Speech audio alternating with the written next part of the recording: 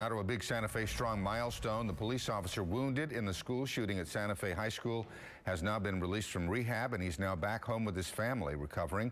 The League City Police Department shared this video of Officer John Barnes' homecoming, a big show of support for this retired Houston police officer. Very moving.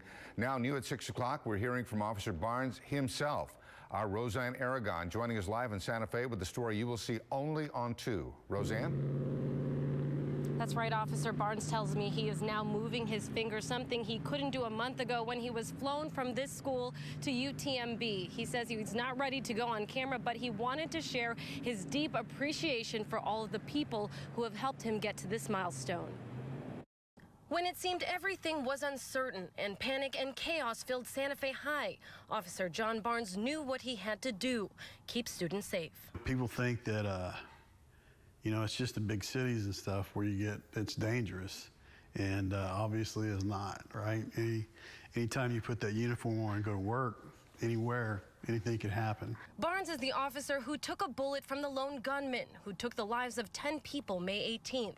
Barnes was shot in the elbow and nearly bled to death. I was expecting to wake up, but I was expecting to wake up with a stump.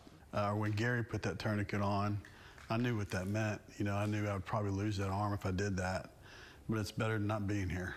After 3 surgeries, relocating veins from his legs to his arm, skin grafts, and 10 days of intubation, he got the homecoming of a hero. I wanted to make sure that people understand how much it's helped me and my family, and how absolutely I totally appreciate everything everybody's doing. He is still fighting, taking it one day at a time.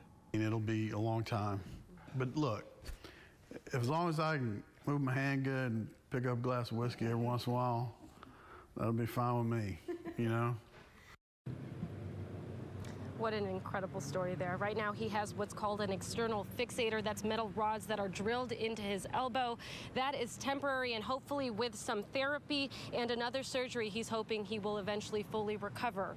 And he certainly has the support here in this community to help him through. Reporting live in Santa Fe, Roseanne Aragon, KPRC, Channel 2 News. We wish him well, Roseanne. Thank you.